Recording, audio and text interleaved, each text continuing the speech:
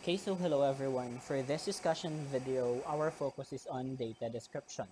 Despite the fact that our topic should focus on the probability distribution, I recognize that some of you are not or did not graduate as in a STEM strand, and probably some of you wala na kaagi sang Gen Math subjects, or even some of those who uh, nga nakaagi sang Gen Math subjects, medyo nalipatan na ang concept of data description. So, okay, let's start with your categorical data description.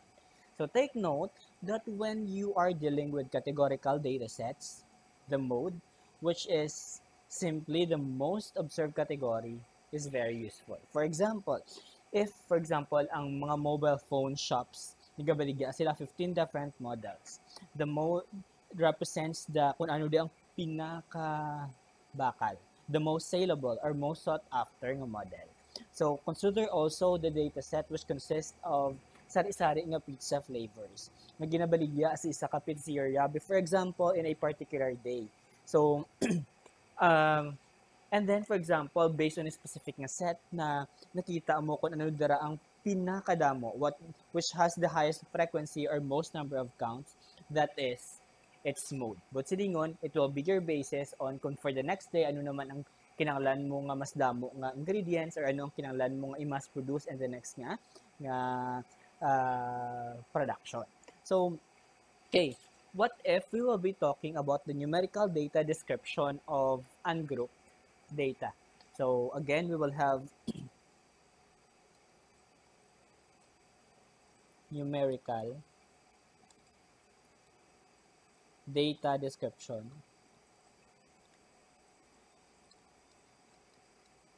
of ungrouped data. Okay, so first na diri is the measure of ang ginatawag naton nga central tendency. So, I know ang iban diri medyo familiar na sini. We have your central tendency. So, a measure of central tendency, it is the numerical value indicative of a typical nga value of a certain distribution. One of the most common and useful measures of central tendency is the average. So, I know medyo familiar na tasang term na average. So, the average of a set of measurement, which can be the arithmetic mean, pwede nga mean siya. So, you could also solve for the median here. You could also find the value of your mode. Okay, so ano ang butsilingon of your arithmetic mean if you will be talking about ungrouped data, especially in the field of data analytics and statistics? The arithmetic mean of a finite set of measurement is equal to the sum sang tanan-tanan nga mga measurements or tanan-tanan nga mga values divided by the total number of measurements. But silingon, add siya naton, tanan-tanan, and then divide naton kung pila sila tanan kabilog. So, the population and sample means are computed using sang lainanay nga formula. So, when we are talking about your population mean,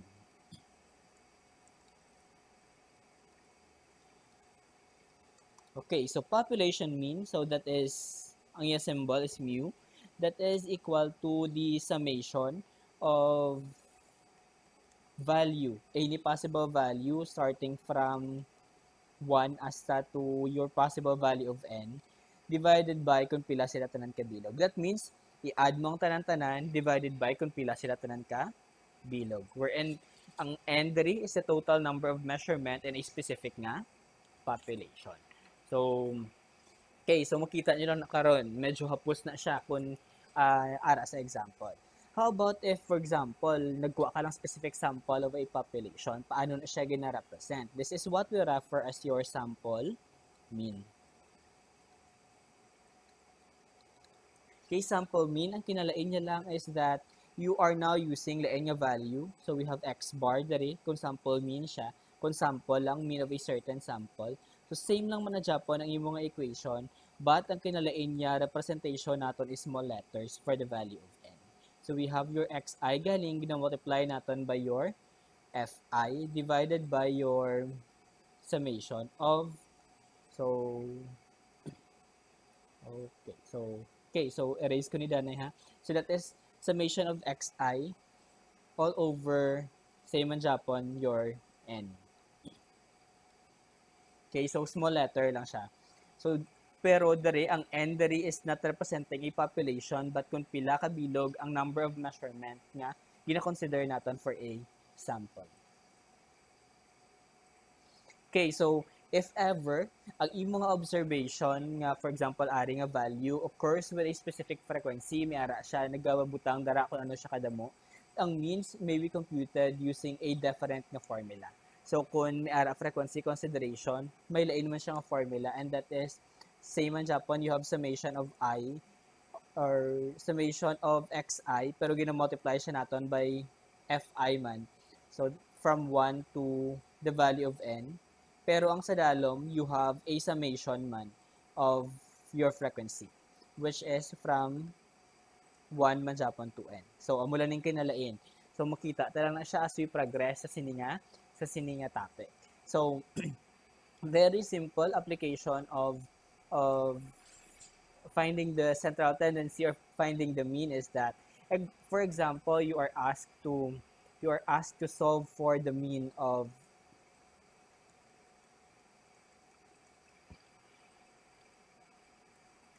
Okay, for example, you're asked to solve for the mean of a set of observation nga may ara values nga 3, 7, we have for example 12, we have 5, 7, and 10. So amo ni. For example, amo ni ang aton nga set of observation, and you are asked to find the sample mean. So using the formula for sample mean, pwede naton kuhaon ang ating nga sample mean by solving. So since sample mean imong representation is x bar, that is equal to summation dapat sa imong individual values, individual observation starting from the first one pakadto sa kung pila da sila kabilog divided by kung pila sila tanan ka bilog. So medyo complicated na ang representation of formula, but ang paggamit sang process is just very simple. That means summation ng money. Add ko kuno ang halindri una kung nga nakita sa katapusan. So that is 3 plus 7 plus 12 plus 5 plus 7 plus 10. And that I have to divide it kung pila na sila tanang kabilog. 1, 2, 3, 4, 5, 6. And that is equal to, this is 10, 22, 27, 34. That is 44 all over 6. So 44 all over 6, that is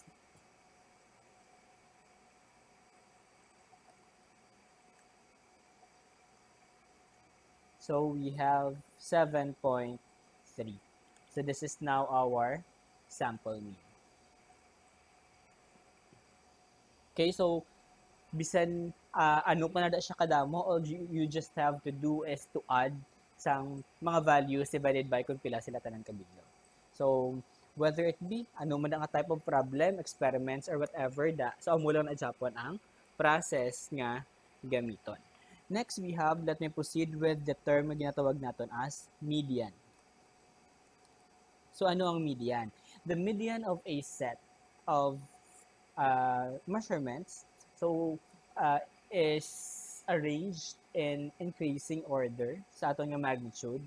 Kag ang pinakatunga-tunga part or the middle value when k is odd, or if or ang imong value be ang total number sang imong observation is odd, ang pinakatunga-tunga that is your median kung odd number siya. Pero kung even number siya, the median is the mean sang ara sa duwa ka tunga-tunga nga value. So i-add mo ang duwa and then you have to divide it by 2. So for example,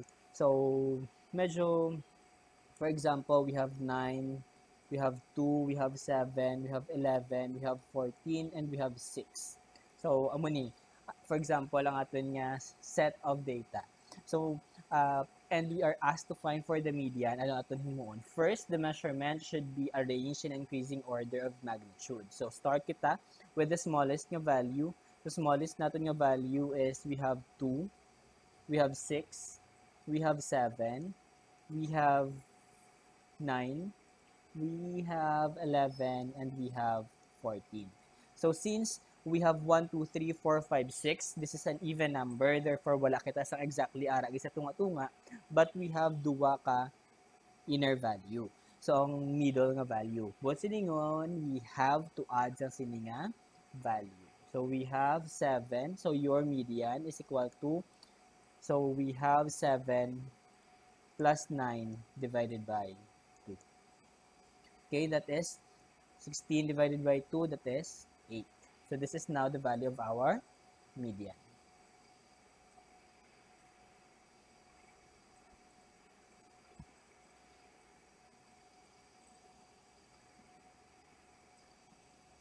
Okay, so another example lang. So for example, we have 7 students. 7 students were asked how many text message they sent on a given day. So, or chat message. So, their answer, for example, is we have 10, we have 14, mayroon nag-answer nga 5, we have also 20, we have 8, and we have 30, 2, 4, 6. Isa na lang, we have 15. And then we are asked to find for the median. So, again, what you have to do is to arrange the data in increasing order of magnitude. So we will have increasing order of magnitude. So we will have started with 5. You have 8. We have 10. We have 14. We have 15. We have 20. And we have 30. So 2, 4, 6, 7. Okay? So, since ang aton nga value or ang aton nga number is an odd number, 7 siya, 7 sila tanan, then the median is kung anong ara sa tunga-tunga. So ang pinaka-center is this one. So we have 14. Therefore, this is our median.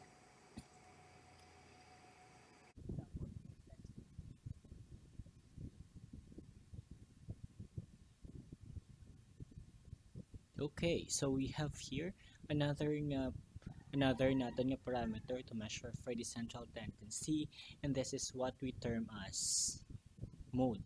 So for those who are already who have gone through your Gen Math, medyo familiar na kamo with this one. When we are talking about the mode, this is we are talking about the measurement of which of our measurement or aton yung mga data that appears most frequently.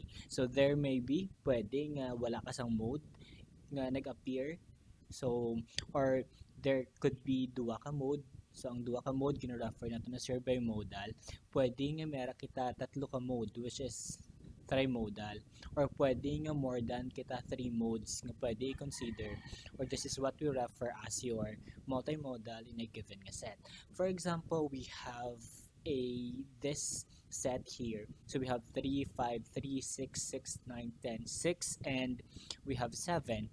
And if we are asked to find for the mode of this one, so we have to look for the value that appears most sa sininga set.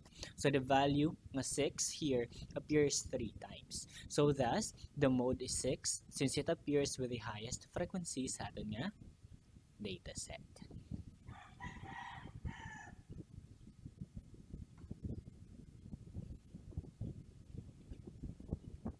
Okay, so that is how simple kung paano natin i-determine ang mode of a certain nga data set.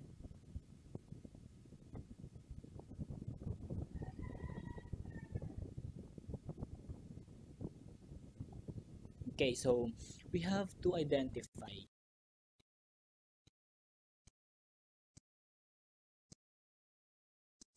so we have here, so we have to identify if it always exists or it is either affected by extreme values sa mga tag-as ng mga values sa aton nga mga data. So is mean affected by, or does it always exist, and is it affected by the extreme values? Same with our median and our mode.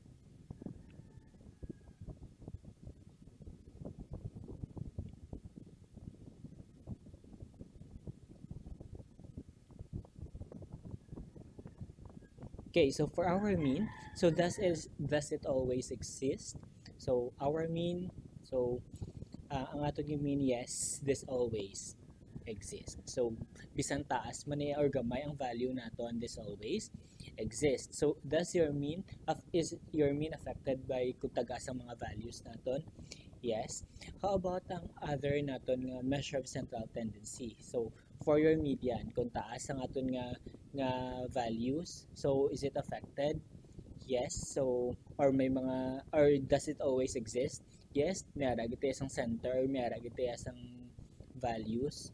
So for kung taas man ang value nimo sa imong mga data, so it is not wala siya ga-affect sa values ng aton nga median. Kaya ang ginatanaw to lang man ang central part of your data.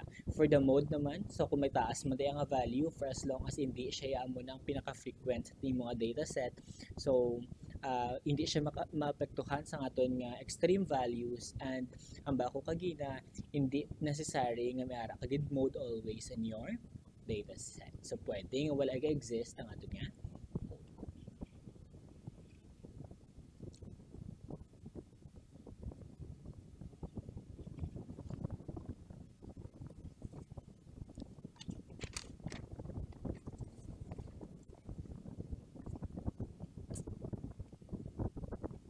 Okay, so muna siya no ang kinalain of the different property of our measure of central tendency with their mean, median, and mode.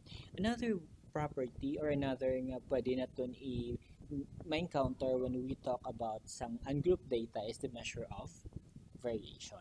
So or this one is also referred as our dispersion. So ano ni siya?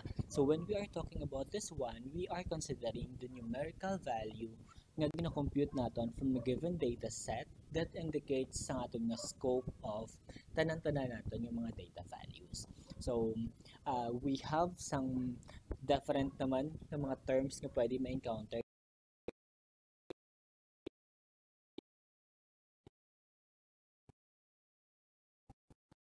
our range. So ano ang range? Range is the set of measurement set of if we are considering a set of specific measurement, we are talking about the difference between the largest and our smallest value. So that is, your formula is your largest value minus your lowest or smallest value. So the range is the simplest measure of your variation, since the range only use the largest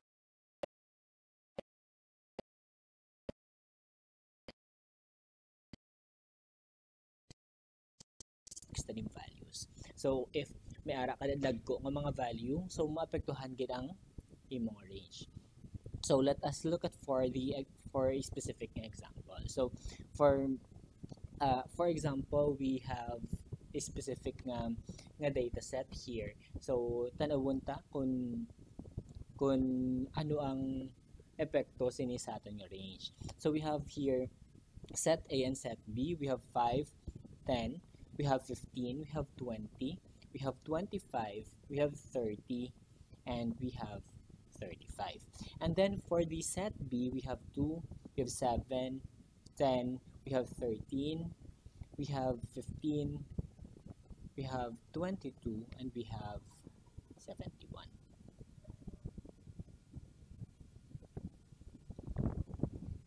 Okay, so if we have to calculate kung ano ang aton nga mean sa sini nga data set, so i-add naman lang sila tanan divided by sa atong total number of data dere. So we have 5 plus 10 plus 15 plus 20 plus 25 plus 30 plus 35.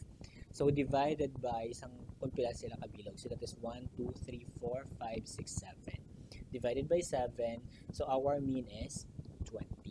Next one, if we have to calculate naman sa aton nga mean of the set B, then we will have 2 plus 7 plus 10 plus 13 plus 15 plus 22 plus 71. And we would come up with 140 man Japon. And if we divide this with the total number of values, which is 7, so we have the same value of your mean, which is 20. Okay, so how about if we will be solving for the range? Dari ni sila magtinalain. Despite the fact na pareho sila sang value of your mean, we will have a different value of range. So, okay, so range natin is largest value minus your lowest value. So, we will have, okay. So, for the range sa atong set A, that is 35 minus 25, that is 20. For the second set is 71 minus 2, that is 69.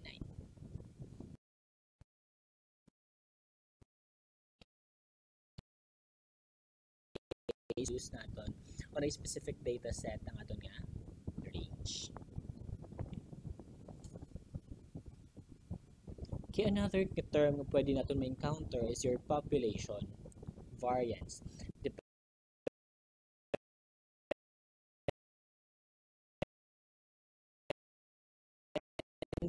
It is defined by the average sa aton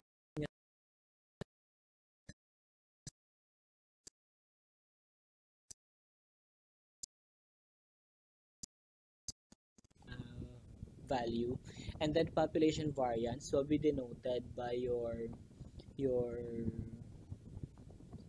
naka-squared na representation.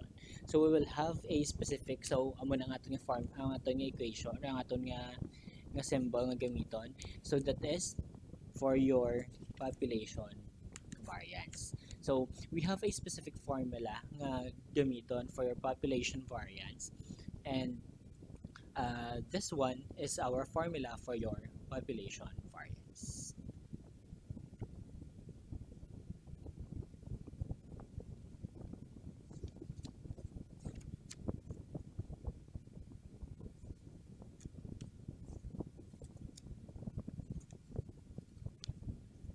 Okay, so we have a summation from first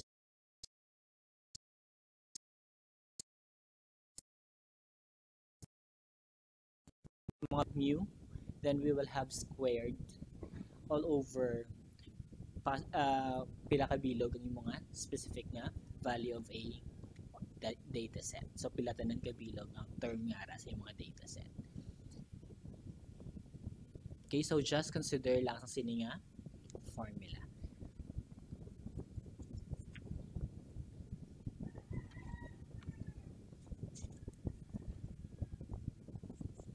Okay, so pwedeng if you will be looking at your statistics, we are considering isang population variance.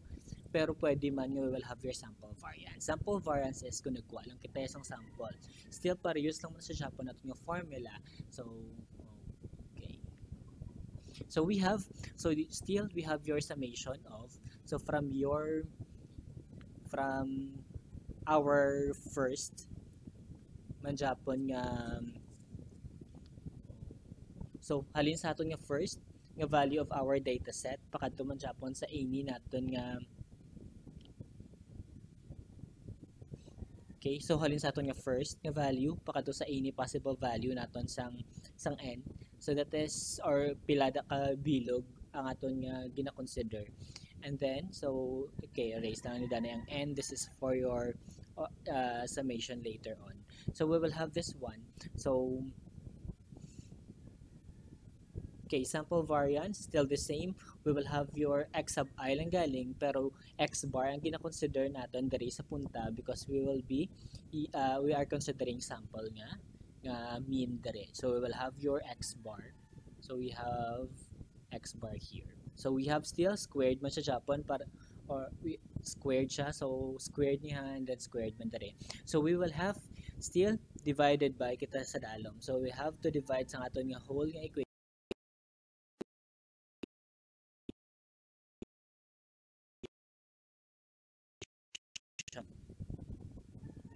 Okay, so ang kabiligan gali nga equation ang kinahanglan natin i-divide by n minus 1. So we have here, this is the formula for the variance natin, whether it be in a population variance or your sample variance.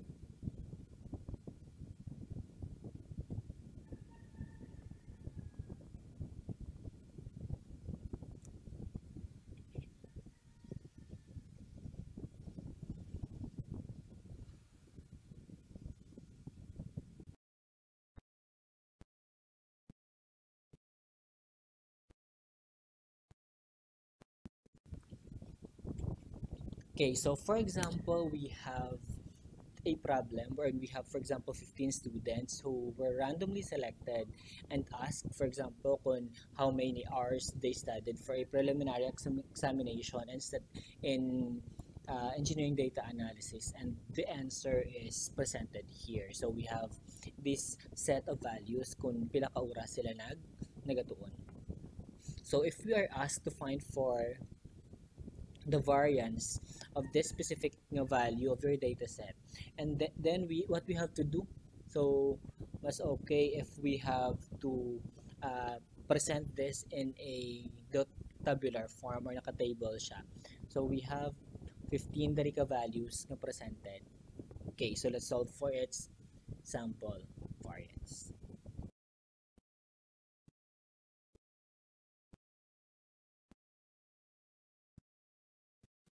On kung ano ang given. So we have your kung isa lang siya ka-sample or kabilugan nga population, but it won't matter man on your specific calculation. Okay, so take note, we have also a separate nga alternative formula nga pwede gamiton if we will be solving for any variance. Okay, so considering mayara ka na uh,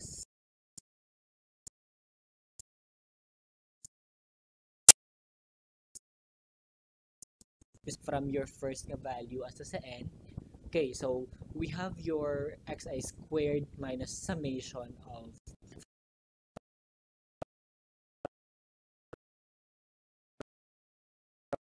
this pares lang na siya ang ininga type of equation. Ang kinalain niya lang is you will have your n all over n minus 1 as our denominator. So, either of this, pwede natin gamiton to para sa pag-solve sa mga variance. Okay, so take note lang. So, this is all over ha. So, sa aton yung bilog na equation. Okay, so let's present this dana in its tabular.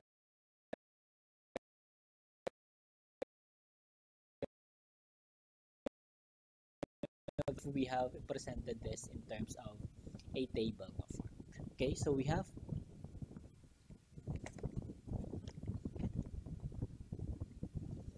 okay, so we have your x and then we have to identify your x squared para masapos. So we have here so 3 0 0 okay 5 9 we have 2 1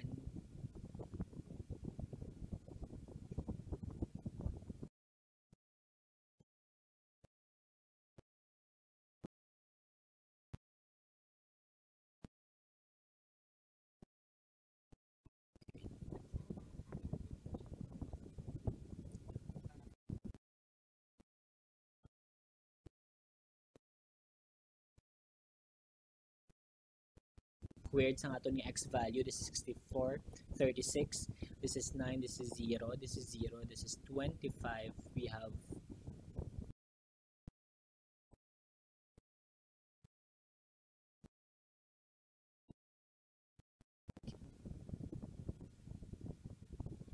okay, so this is 4, this is 1. Okay, so we have here 3 squared is 9, 7 squared is 49, we have 100, we have 0, this is 9, and this is 36.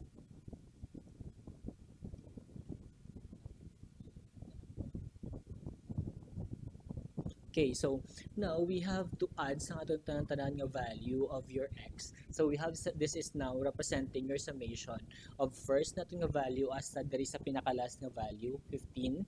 So we have here, so i-add natin ang tanan nga value sang this is equal to, so i-add ko sila. So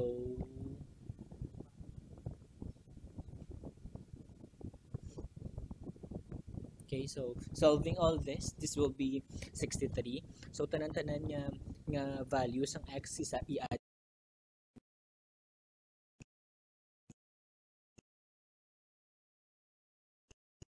ang tin nga value. And this will be so equal to, kung i-add mo nito ng tanan, this will be equal to 423. So you could calculate and you could check on your own for this one. Okay, so again, so we have a formula for your sample variance, which is n, multiplied by the summation of your first nga value as sa n, and then we will have your, so we have your xi squared minus the summation of your values.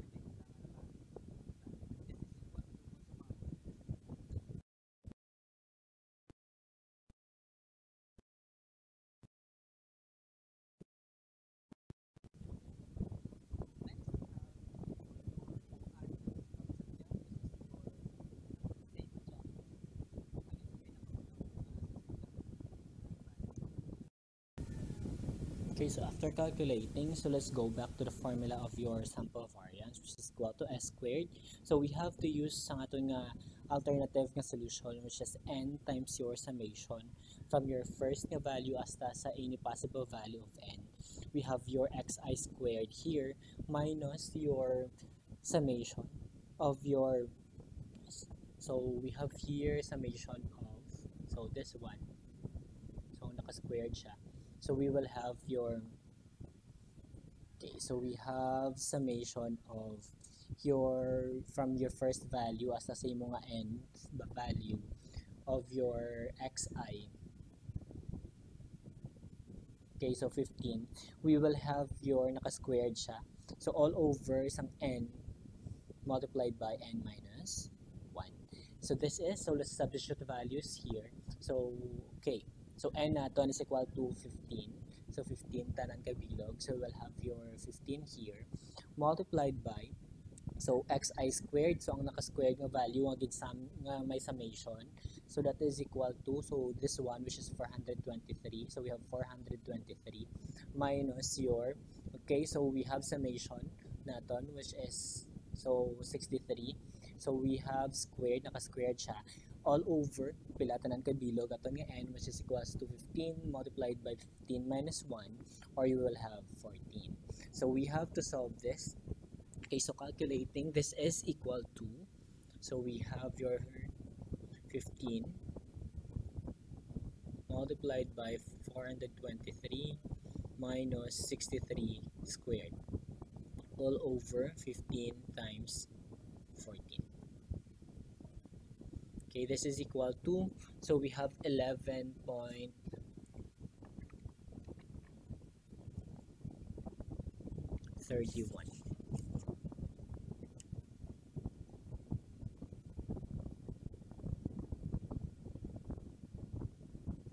Okay, this is now, so ang value sa aton nga sample variance.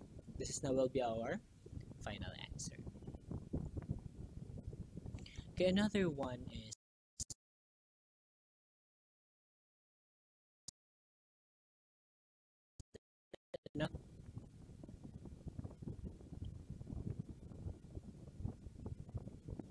okay, so what is standard variation?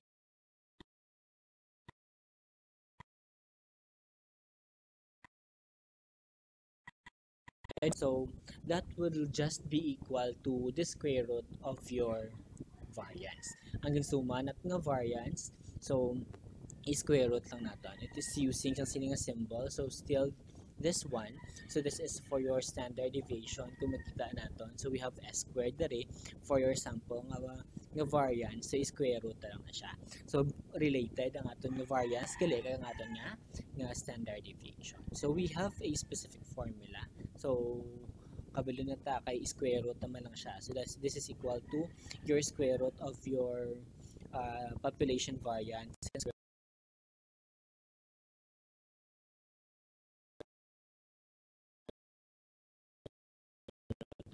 Therefore, gali, we are asked to solve for standard deviation, kinahanglan mo lang kaon ang imong population, example variance, and solve for this values. Okay, another term that we might encounter is ang ginatawag naton nga coefficient of variation. So, okay, so ano yung coefficient of variation? If ever you have a set of a specific measurement or data, so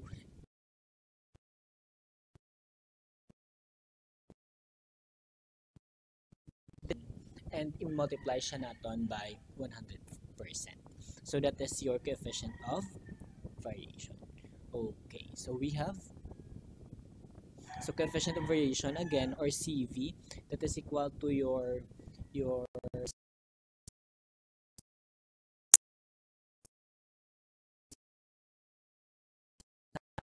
population coefficient of variation siya big letter. Small letter siya para sa ato naman nga sample variation or sample coefficient of variation. So we have S na siya divided by your mean, which is x bar, times 100%. So depende lang, give if ever population variation, coefficient of variation or sample coefficient of variation ang ginapakita. Okay, so these are mga specific parameters na pwede natin ma-encounter when we will be considering some ungrouped data. So this is it for now. So thank you, stay safe, and always